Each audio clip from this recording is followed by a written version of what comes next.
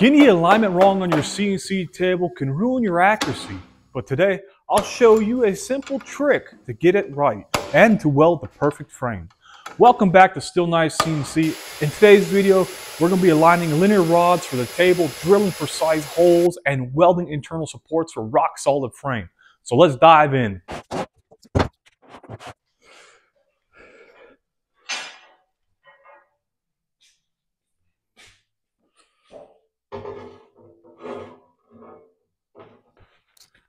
All right, guys, so we got the HEH 30 linear rails here. They're big bad boys.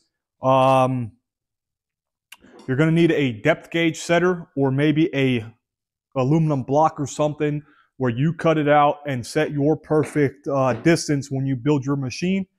I have a punch set, a hammer, a drill. We're going to need some drill bits, a tap for these particular, and never forget that wherever you buy your rails from online, they should all be standard. Just follow the chart for what hole size before you tap the size, because if you just tap the M8 and you put an 8 in, you're not going to have any threads there. So make sure you do this. We're going to measure a few times before we even mark anything down. That's the most important thing when building a precise CNC machine as this.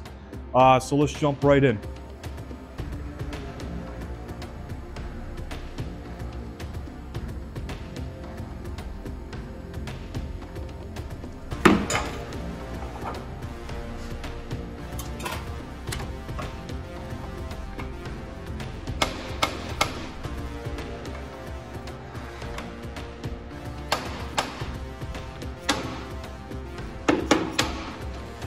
After we're done aligning this, now we're going to use a punch and make some spots.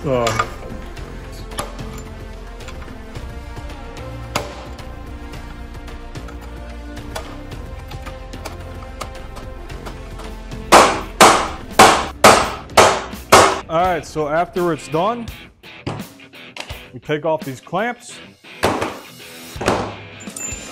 just put them aside.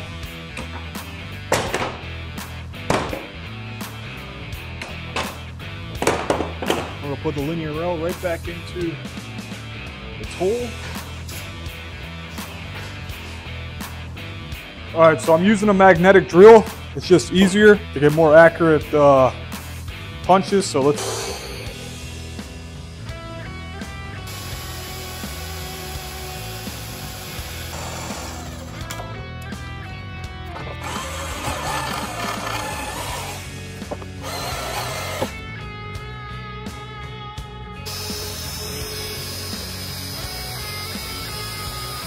All right, so after we got done boring it all out, now we got to tap them all in.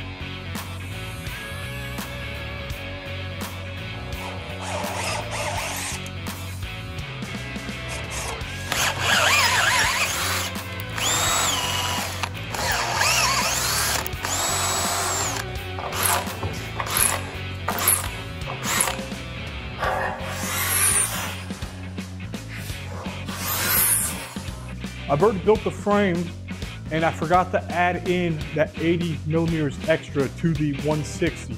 So overall there's 240.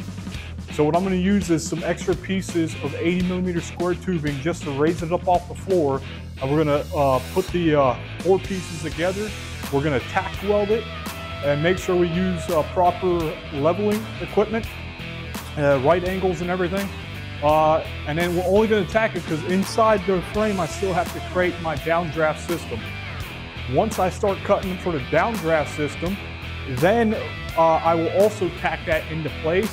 Then I'm going to lift it onto the table and then it's going to be welded. So let's jump into it.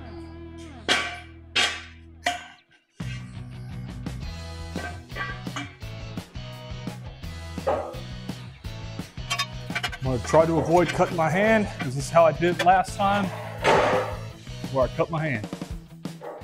So,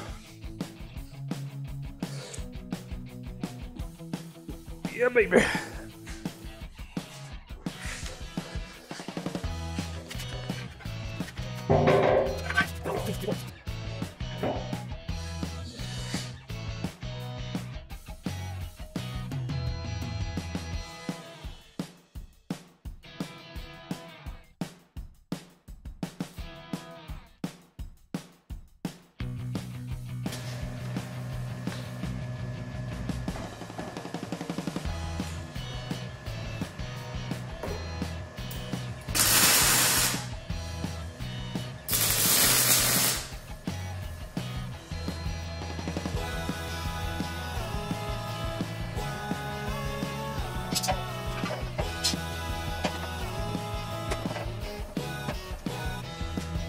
All right, SteelKnights, so check it out. It is very, very important when you build your frame, and if you cut it good, you shouldn't need to adjust anything, but on this side here, I cut this just a tad bit too short, so I found some shims to stick in before I tack welded. The width of this is 1660, that's 1,660 millimeters, or 1.66 or 1 meter 0.66 centimeters. The length of this is 2,050, or sorry, yeah, 2,500 millimeters on both ends. And I just got done measuring. I'm just doing some final calculations before I dive into tack welding the rest of this. For example, as you can see, I put an aluminum block on the inside up. I'm just doing this to get the internal dimension. It's a little bit easier, or even external, you can put on the outside. Just account for the linear rail spacer already. But the internal needs to be 1.50 meters. And I'm gonna zoom in for you guys so you can see how it looks. All right, so what you're gonna do is you're just gonna connect it to the other part of the aluminum. And you're gonna bring it in. All right, there's that 150. See the line? It's pretty much right dead center. I could open up just a little bit more, but I'm happy with that. It's within 0.5 mil. And it's connected like that over there. So that part already is 150. I measured that internally, and now this is 150. So now what I have to do is measure from here to over there, doing the same process with what I just did here. So pretty much what I'm doing here is I'm putting aluminum inserts on the inside of the frame. I'm just making sure that when I tack weld this up, that it is internally 2.5 meters long. And this is one good way of doing this because with the tape measure, it's kind of hard to push against something. It's easier to pull across something than to push against something. And with that, it wind up being 2.5 meters dead on. So what I'm doing is I'm just making one final adjustment, and that is I did a little tap with my hand, pushing it inwards, because when I put heat to the outside corner joint like this, it's going to wind up pulling outwards anyway. So it's easier to have it a little bit in by a millimeter or two, and that will help it draw back outwards. And all you need is 2 tacks, top and bottom of the outside corner, and this frame was pretty much done. So I'm moving the aluminum block to the opposite side now, where I was welding, or parallel to where I was welding. And this is to ensure that the diameter is still 1.5 meters internally.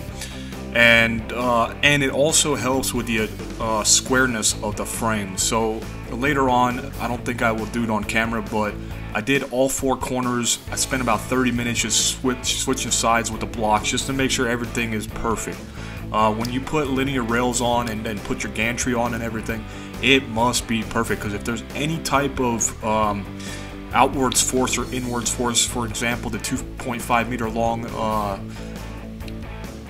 bars here where the rails go in, the linear rails go in, if that is bent inwards too much, your machine will budge and it will not move at all then.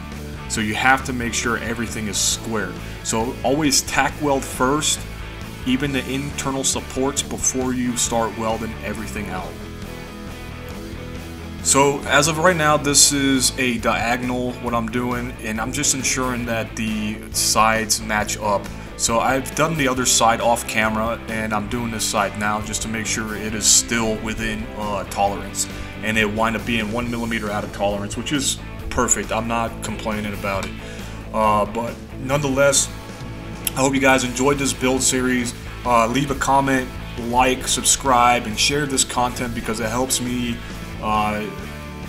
get noticed on YouTube and everything. And if you guys have any question about this downdraft table I'm building, don't hesitate to leave a comment. I will respond, and be sure to check out the next upcoming video where I put the internal supports into the downdraft system. So I hope you guys stay tuned, and see you in the next video.